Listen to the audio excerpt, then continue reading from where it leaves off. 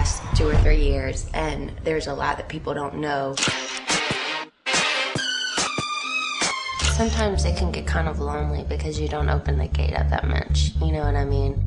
You're guarded, you have to be that way. So I'm kind of stuck in this place, and it's like, how do you deal? And you just cope, and that's what I do. I just cope with it every day.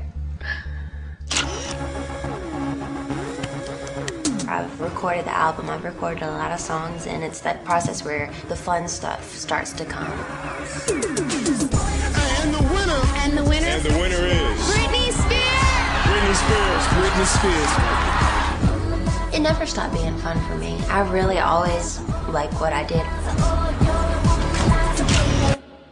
I sit there and I look back and I'm like, I'm a smart person. Like, what the hell was I thinking?